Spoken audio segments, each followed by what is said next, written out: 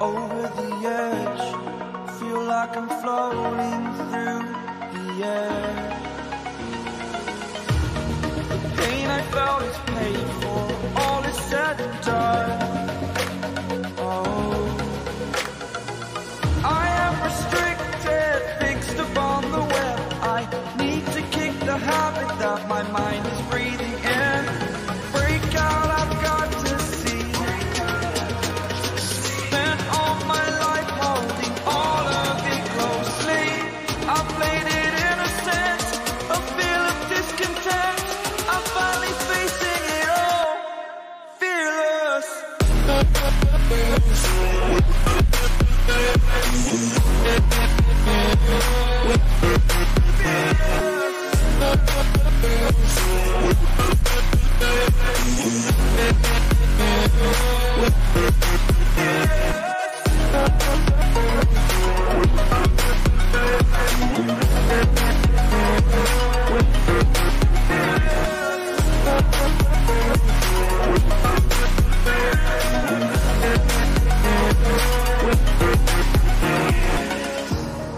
Burning the bridge that keeps us. I'm here and I'm feeling exaggerated, that's what you assume. The story's over now, I must conclude. I am conflicted, watching where I step still, hanging in the balance. Not the life I want to live, I want to take it all, standing tall. Fear I've weighed the person you are. Oh, break out, I've got to see. Spent all my life holding all of it closely. I played it innocent, a feel of discontent. I'm finally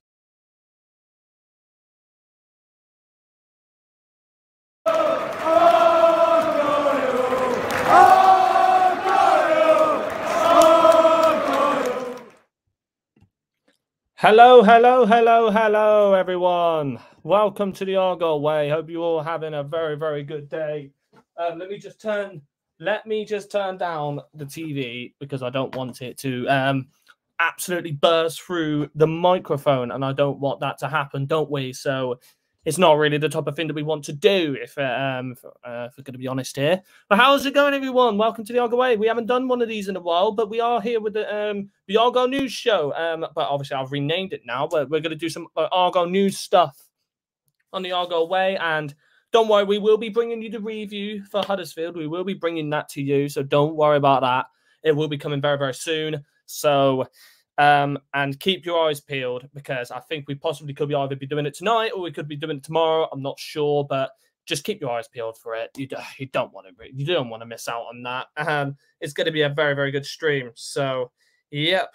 But what is it today? Well, it is transfer day, and that is basically what has been going on here down at Argyle. It's been absolutely mental wise transfers. It has been very, very berserk. And let's get the banner on down there. So, because it's going to be a pretty long stream actually. But 2 signings have been announced today. Of course, the past couple of weeks, the January transfer window has been a bit of a negative one. Obviously, we lost Luke Cundle, we lost Finn Azaz.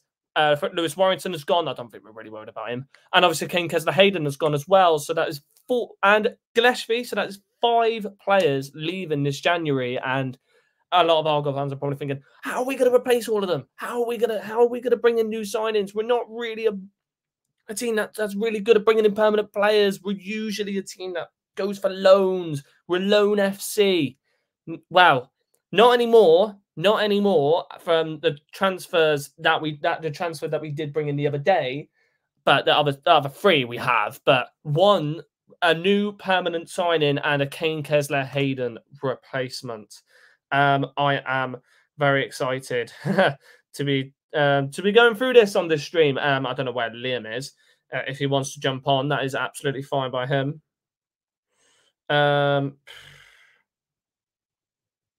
But hopefully we can get more people on here. And if you want to hit the like button on the stream, that'd be absolutely great. And share the stream around so you can get more people on the channel. You can get more people communicating with the streams and communicating with the videos by adding comments down below on anything Argyle related. But they're on the fun now. And it is very, very, very, very, very 2 good signings here.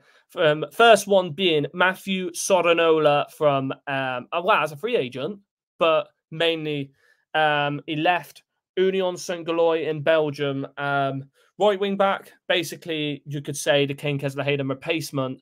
Oh, and Tyreek Wright has gone as well. Forgot about him. And basically Kane Kesler-Hayden replacement, and it is a very, very good signing, if to say so the least. 22 years of age. He's got good potential. He has played in the Championship before. He went on loan to Swansea for a year in the 2022-2023 season.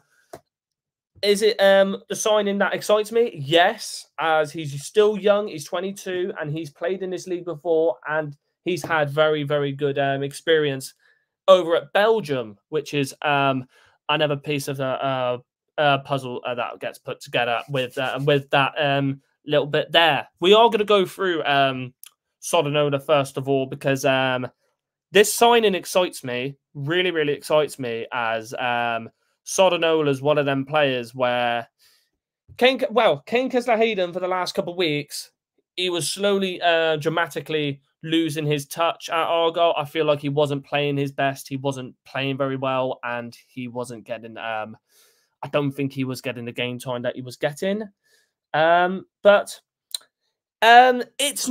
it's one of them where we do need to bring another player that's replacing Kane Kesler-Hayden. Of course, we had depth in that position, but if I'm going to say right now, getting a permanent deal in with Sorinola is the perfect type of deal that we needed to do, and we got it absolutely perfect. We waited for the perfect time, and Ian Foster is picking out these players left, right, and centre. It's absolutely brilliant. Yeah, we beat Southampton and Preston to the deal, which is very, very surprising. I did not expect that at all, and it's absolutely incredible that we're getting these types of players in at Argyle. It's nuts. It's very, very nuts that we're actually getting these players in. So I honestly hope that these signings that we're bringing in right now do settle in pretty quickly. I do think they will settle in pretty quickly under Ian Foster. He knows what he's doing. He knows what type of players he wants to bring in, and from what I'm seeing right now, it's proven to be very, very exciting times under our new gaffer, of course. But let's go through Matthew Sorinola, as we really do want to go through his previous stats at his previous clubs. That's really what we are interested about. But here we are. Let's go through this. And obviously, we've got Twitter up as well, just in case. Paul Stoke. Yeah, Paul Stoke indeed. But here he is, Matthew Sorinola, 22 years of age, right wing back. Yeah, his primary position, his right wing back. He doesn't play anywhere else. And, pretty 173 centimeters. I don't know how tall that is in feet. If anybody wants to get it in the live comment section, that'd be great. For his height, which would be great. But if you look at his previous clubs here, obviously he went through Fulham's Youth Academy, but then moved to MK Dons, his under-18s, through 2017 to 2020. Then ended up going through their youth and playing for their main team, playing 46 times, scoring 3 goals. And then moving to Union Saint-Gilloise in Belgium, where he was mainly getting game pretty little bit of game time over there, and decent little experience over there as well. So not too shabby at all. And then that didn't go well down at Belgium, and then he moved back to England and went to Swansea for a year, where he played 29 times, started 19. Scored 2 goals and got 3 assists. Very, very good indeed. But of course, he then ended up going back, then did not end up getting any more minutes back at Union Saint-Gilloise, and he ended up leaving. Argyle really are basically like, hello, do you want to try and revitalize your career again? Here's your offer. Here we go. That's basically what we're doing here, and it is a very, very good deal here from Argyle. We know what we're doing. Ian Foster knows what he's doing. I don't know if we'll have any backroom staff left, with obviously some other backroom staff leaving. I think Elliot Turner, if that's his name, I think he's ended up leaving Argyle now. So we're gonna not have. Well, I don't think we'll end up having any staff left by the time this season is finished. But more on Sorinola, anyways. We needed a right back. We needed more depth. Yeah, we did have enough depth in that position. Joe Edwards can play there. Mikael Miller can play on the right, but he's more better on the left. And same with Saxon Early, he can play on the right, but he is so much better on the left. It is one of them where I am very happy with this, and now it fully secures that right wing back position, and it is the type of player that Ian Foster needed. Kane Kessler-Hayden, you could see from that game the other day, he did not play well at all, and I felt like his time at Argyle was up from that game 100%. And literally, not even a day after the game, he ends up going back to Aston Villa, and now it looks like he's going to go to a different club. It's weird how quickly it happened, but it's understandable why it has happened. We definitely, Ian Foster definitely had a replacement under his sleeve, and that's who we got. But stats-wise, you go through league by league stats, of course, throughout the Championship 2022-2023 season. So match stats, all leagues. Let's go through the Championship, of course. So he did end up playing quite a lot of games for. So he did end up playing quite a lot of games for Swansea, of course. One game he did get an assist against Stoke. Lovely. But going through all of these as well. Very, very good. 1.7 on XG. And then stats through here. 3 assists whilst he was there. 451 successful passes. Passing accuracy, 78%. Accurate long balls, 18. Long ball accuracy, 40%. Chances created, 21. It is we do need a player that can create very, very good chances when we're on the front foot. Of course, Kane Kessler-Hayden was doing that, but I don't think he was the type of player that was he was more of a sit-back player and breakthrough player at the same time. I don't think Kane Kessler-Hayden really done well. He did do well at the start for Argyle, but then around near the second half of the season and around the middle of the season, you could see that he was dropping off, and I don't think it ended up working in the end. But at the start, he did play very well, but he was eventually getting pushed out the team, and I don't think that is what he wanted. He wants guaranteed first team football, and I think other players were eventually going to get above that list and over him, really. and is not good for Genghis Hayden, of course, as he has now gone back to Aston Villa and searching for another team. But for Sorinola, he's definitely going to get game time at Argyle, and if you could see from the stats here, it shows that Iad is a very, very exciting player to be looking forward to. Obviously, he's had 14 shots in all of the games he's played, and he did end up scoring one against West Brom, and one against Blackpool. So, and then 14, and then the other 12 shots going from around the other side of the area. 2 goals, regular play, 12 shots from regular play, 1 from the corner. Yeah. And then per 90, 24 successful passes, 40% long ball accuracy, chances created 1.12 per 90, which is kind of interesting for right wing back for sure. I do think we need some coaching staff. There will be no bugger left. I agree with you, Marcus. There will be no fucker left at this rate. There will literally be no player left. How comes it's just you, mate? Because obviously Jack said that he's not coming on any streams. He's taking a break from the Argyle Way for a bit. Harvey England, he's probably busy, and then Liam is probably doing beaker type things. Only joking, but so there you go. I forgot to say, by the way, I love your new channel logos.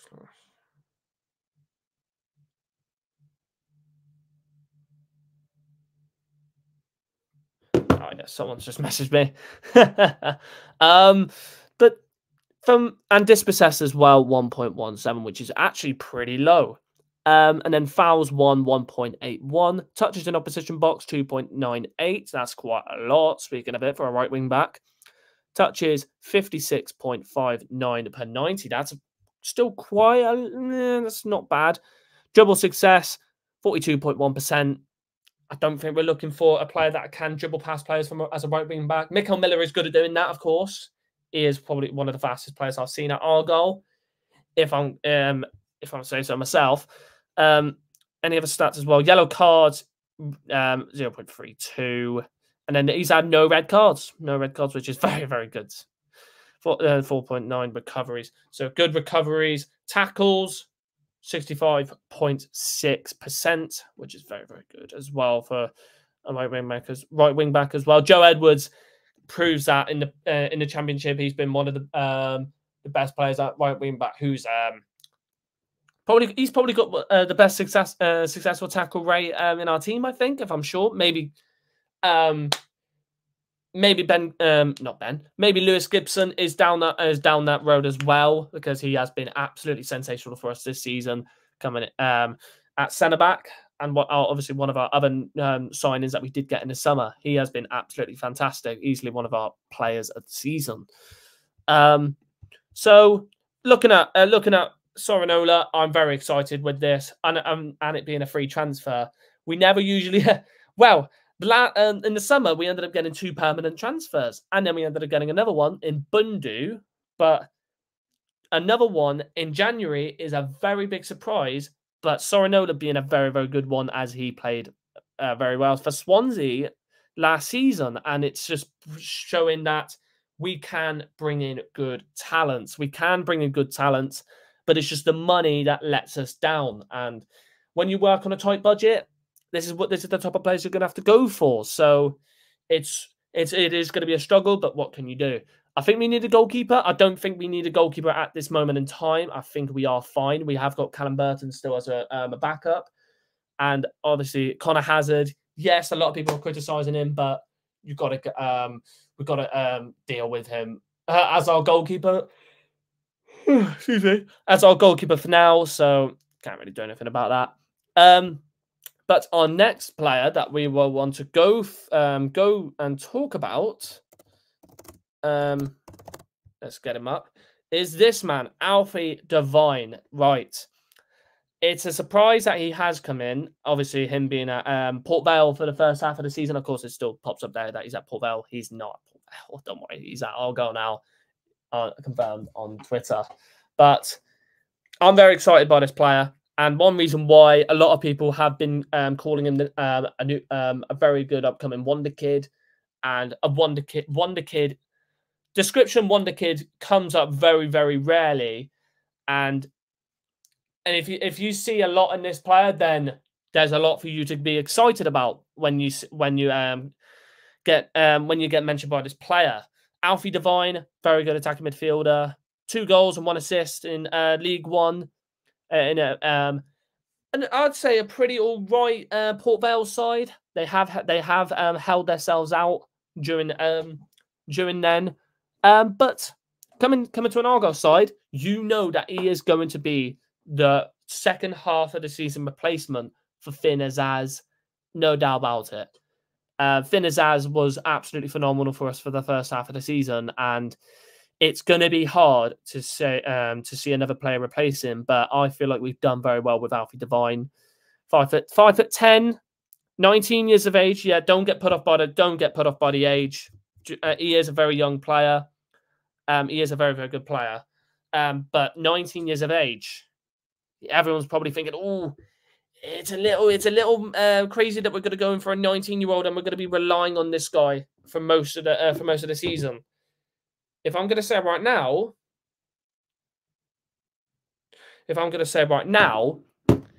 I'm not going to be put off by it at all.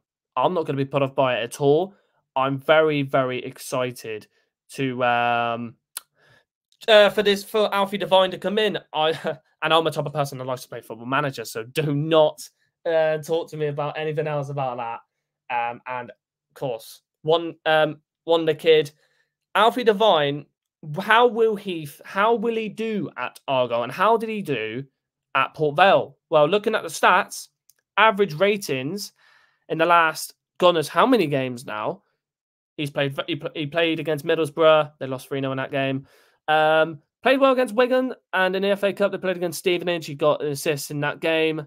Blackpool played pretty well. Carlisle, Charlton.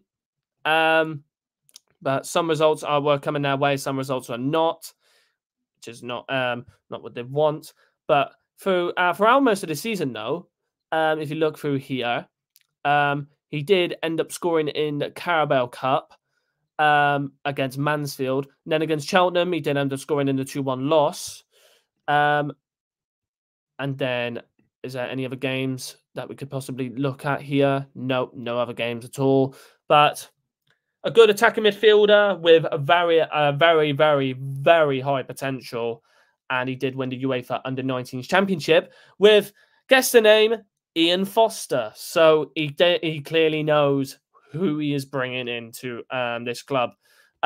Goals 2, expected goals 2.09 XG, and 3.07 XG on target ratio. Goals on target ratio, non-penalty XG. Shots 29, shots on target 12, passing, successful passes 547. That is a lot. And 82.3% pass accuracy. That is very, very good. Accurate passes, long ball accuracy 63.5%, and accurate long balls 47. And some of the highlights looked very, very exciting as well from what I saw. Chances created 22, long ball accuracy. Yeah, I've seen that. Successful crosses 6, cross accuracy 16.2%. So decent team. Decent player looking at the stats. We are building a strong team the only way forward. Exactly, Andrew. We are playing out of position at Port Vale, so his stats is misleading. That is also true. I feel like the type of position he does like to play in is attacking midfielder. Okay, and just had some people arrive. So I won't be on for a little much longer, but the stats do look very, very. They do look kind of misleading. But he did play in a wrong position. But attacking midfielder, I feel like he'll do very, very well as an attacking midfielder for us, for sure. And he'll be the Finn Azaz replacement for us. On possession then, successful dribbles 8, dribble success 57.1, touches 862 touches. That is quite a lot of touches. To say the least. Touches in opposition box 32, dispossessed 13 times, fouls 111. And obviously, we don't really want to look at some of them. You do want to look at defending wise. Finn Azaz was type of player that did like to win the ball back quite a lot, and take the man on. Tackles 110, 62.5 tackles 1. Jules 145.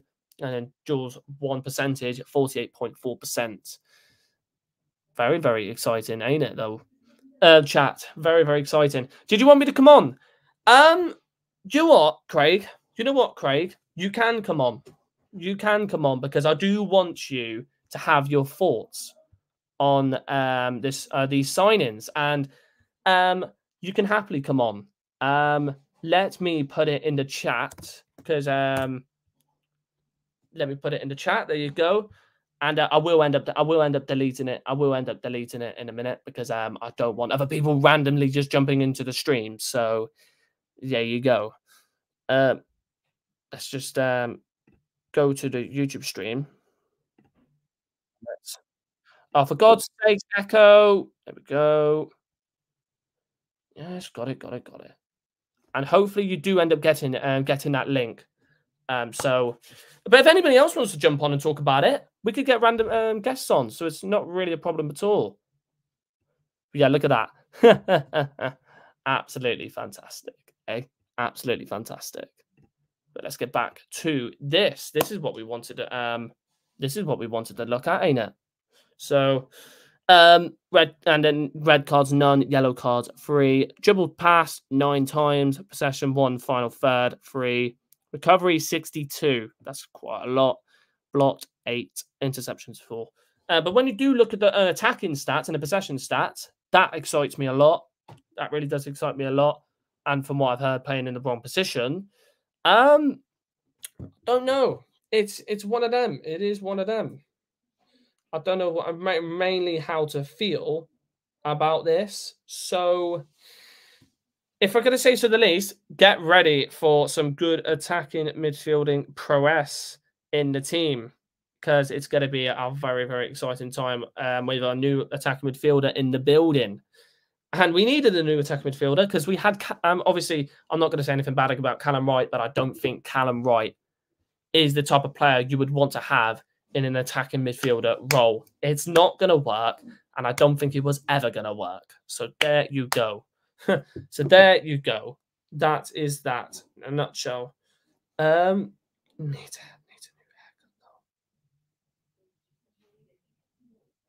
though. Oh yeah.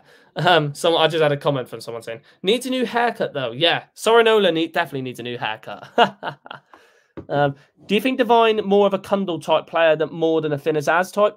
No, I don't think so. I don't think so, Marcus. I feel like he's definitely more as the type of a player that likes to play in a more attacking role instead of more of a further back, more in central midfield. I feel like he wants to get more involved in the attack and be the player to be the main playmaker and create the opportunities on the final third. I feel like that's probably what he wants to mainly be. And at Port Vale, we'll look at one of the previous games he played in. The final game he played in was against Reading. And if you look at the lineup, he's playing in a centre midfield role. I don't think he would want to play in a centre midfield role. That's not the type of role he wants to play in. He wants to play more attacking and get more involved in the final third. So that's mainly what you want to put into context. Let me just message someone quick because come on, it's just not doing it for me. Oh, for God's sakes. But hopefully everyone is enjoying the stream, and we will be on for a little bit longer because we may end up having a guest on. So, let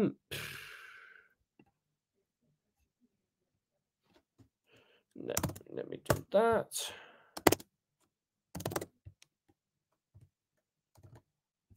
Come on.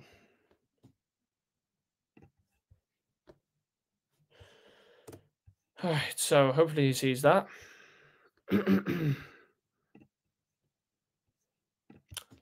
Azaz Mark 2. Azaz Mark 2, yeah. Azaz Mark 2, indeed.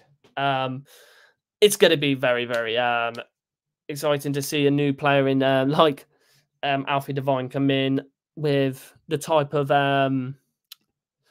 ability that he's got. So I just hope that He's basically more of an Azaz type than he is a Kundal type, if you get what I mean. Because I don't really want another player that likes to sit more deep in a central midfielder role. I want a new attack midfielder to be more involved in the final third and create most of our chances in the games that's coming up. That's what I want, and hopefully we do get that. Going through the previous games, though, when you look at the Huddersfield game, I'm going to go through that. I'm just looking at the lineup against Huddersfield as well. We basically played a 3-4-3 in that second half. We did basically play a 3-4-3 in that second half. But what let us down is we should never have switched to that formation in the second half. The first half we played in a 3-4-1-2 formation, and it worked.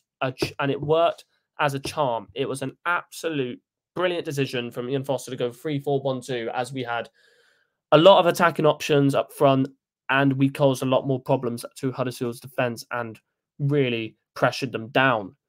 So that's the main thing there on why I feel we need to play more with a 3-4-1-2, because you have more better options up forward. But would it result Morgan Whittaker to play a striker though? I think Devine potential is more than Azaz, because Villa wouldn't have sold Azaz for only 2.5 mil, and Azaz was never called a wonder kid. Yeah, but I don't really, and the thing is, I don't really like to mention the word wonder kid a lot, because some players do get mentioned as being a wonder kid. But I am kind of excited. When you do hear the word wonder kid, it does kind of excite you. But how much of a wonder kid is he? Can he really bring what we need? Only time will tell, really. Only time will tell, and we will see how he gets on in the next couple of games. Will he be fit for the next game as well? So we'll see how that ends up planning out. Anyways, I don't know if Craig will be jumping on. I don't know, because I haven't had any mention. I haven't had any mention from him. So we'll see what happens. Anyways. But I might call here because I've got things to do, and I've got to go and have a tea. So there you go.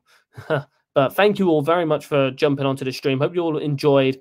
2 new signings through the door: Sorinola and Alfie Devine. Lovely stuff. And we've already brought in 2 more other players as well earlier in the other week. Darko Gyabi and Ashley Phillips. So that's 4 this January. Many more to come. This is getting exciting. We'll see you next time, and we'll catch you in the next stream on the Argyle Way, which will be the review for the Huddersfield game. Have a good rest of your day, everyone, and goodbye.